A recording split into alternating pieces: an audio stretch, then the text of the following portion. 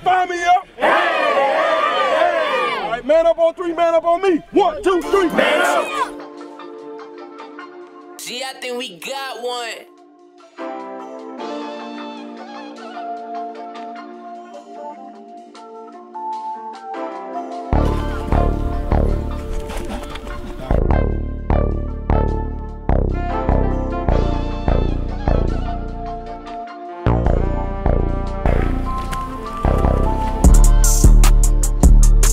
Look, I need you to pay close attention.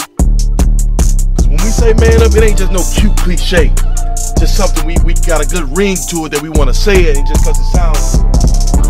When we say man up, it means that we need you to test your abilities and to measure how well you are prepared for the task ahead of you.